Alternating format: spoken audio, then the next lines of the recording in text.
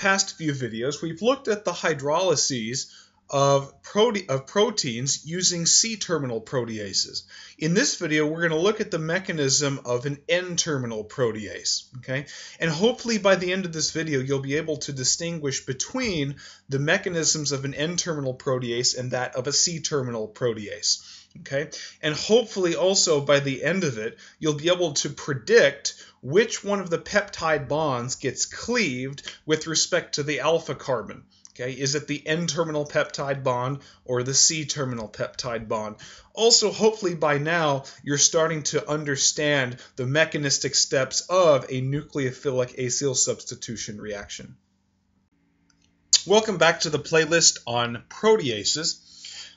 In this video, what we're going to do is we're going to take a hypothetical situation and we're going to determine the mechanism of a newly discovered enzyme. And one thing that I will at least mention here, because it's just good for your education, is that what our hypothetical enzyme is it's a digestive enzyme that you would find in the duodenum, and the digestive enzymes come from exocrine glands within the pancreas, and so they're secreted into the duodenum upon chyme exiting the stomach through the pyloric sphincter.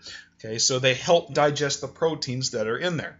And let's say, for instance, that you isolated an enzyme and you knew that it targeted isoleucine residues. Let's say also it targeted the N-terminal peptide bonds. And so you gave it a little cute name. You called it nisase. So this is where the name comes from, isoleucine and ACE, so you call it nisase, and that's because it targets the N-terminal peptide bond near isoleucine residues. Okay, so again, we'll use our strategy. Let's find the alpha carbon in question. Well, we see our isoleucine residue, correct? And so here's the alpha carbon right here, right?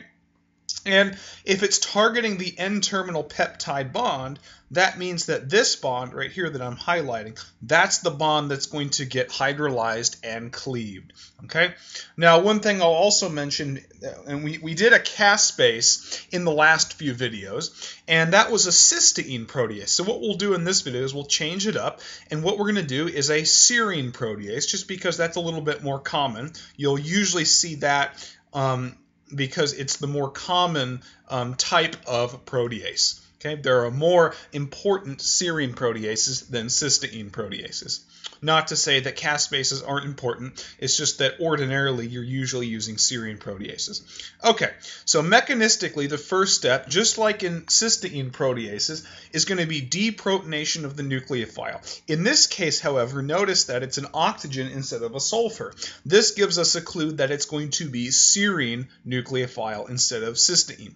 So the histidine in here deprotonates the serine residue, and that results in nucleophilic attack and generation of a tetrahedral intermediate. Okay.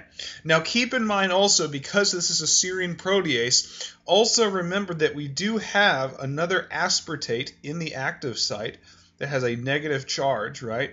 And that aspartate is in an electrostatic interaction with this proton, which, if you remember, has a partial positive charge. Okay, so that aspartate is able to interact with the histidine, holding it in a certain orientation that allows the deprotonation of the serine.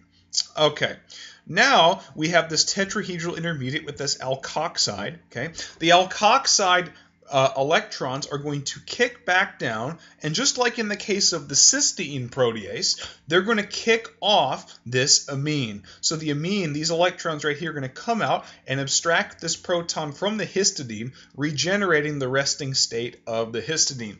Now, just like in the case of the cysteine protease, it also kicks off an amine, and we can also make the same argument from the C-terminal perspective. When we had the C-terminal protease, that also kicked off the amine as the leaving group. And in any case, you are going to kick off the amine as the leaving group. Okay?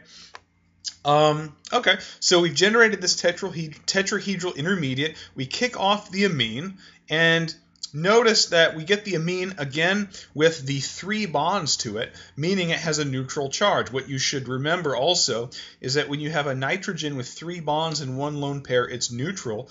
So what's going to happen is you're going to have a proton exchange with solution.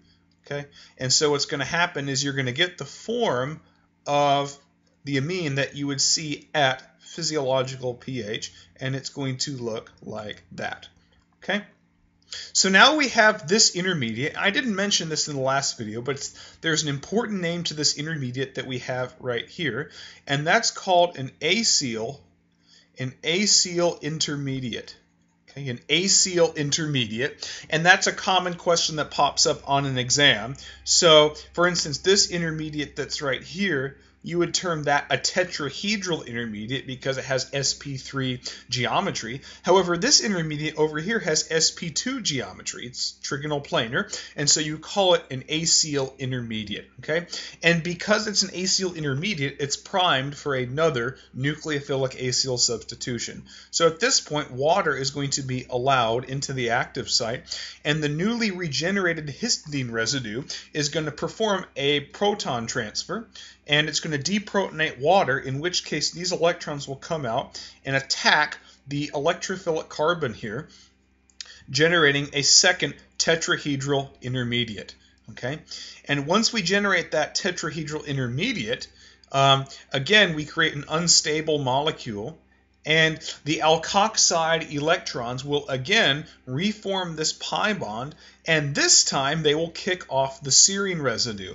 And as this serine alkoxide leaves, it will pick up the proton from the histidine, regenerating once again the resting state of the histidine. And here you can see the serine residue right here. Okay. Now, once again, just like in the case of the caspase, and we can also make the same argument for the C-terminal enzyme, okay, we generate a carboxylic acid. So again, we're going to have another proton transfer with the solution, and so what we should get at the end is going to be a carboxylate, not a carboxylic acid. Okay, so once again, let's regroup on this mechanism. Okay, and by the way, all proteases are going to use this mechanism. So in this case, we called it nisase because it targeted isoleucine residues. And you specifically look for the alpha carbon that has the isoleucine, and then you look at the N-terminal peptide bond just because the enzyme has that particular mechanism. It tells us it has that. It's an N-terminal isoleucine protease. Okay. Now the first step is going to be deprotonation of serine, nucleophilic attack, generation of tetrahedral intermediate. The pi bond reforms and kicks off the amine, which in this case the amine is the fragment that possesses the isoleucine, which quickly does a proton transfer to water to generate the amine that we're used to seeing at physiological pH. Okay? Now we have an Acl enzyme intermediate, okay? And the histidine, which is newly reformed in the deprotonated state, deprotonates water, and effectively the hydroxide attacks the Acl intermediate carbonyl carbon, generating a second tetrahedral intermediate. Again, the pi bond reforms, kicking off serine as it abstracts a proton from histidine. And again, we generate a carboxylic acid, which undergoes another proton exchange with solution. So at this point, now what you've seen is you've seen both cysteine proteases and serine proteases. And likewise, you've also seen serine nucleophiles and cysteine nucleophiles. And once again, if you did want to change this into a cysteine protease, all you have to do is replace this atom with sulfur and carry that through the rest of the mechanism. Okay? If you haven't seen the other videos that are on this, this should be the third video in the playlist on proteases. Go back and watch the other videos. It should give you a little more intuition. This enzyme is not one that exists, but it's just a hypothetical example. Okay, so I hope this video gave you a little bit more intuition on proteases. See you in the next video. What we're going to do in the next video is we're going to go over a new type of enzyme called a lipase. See you in the next video.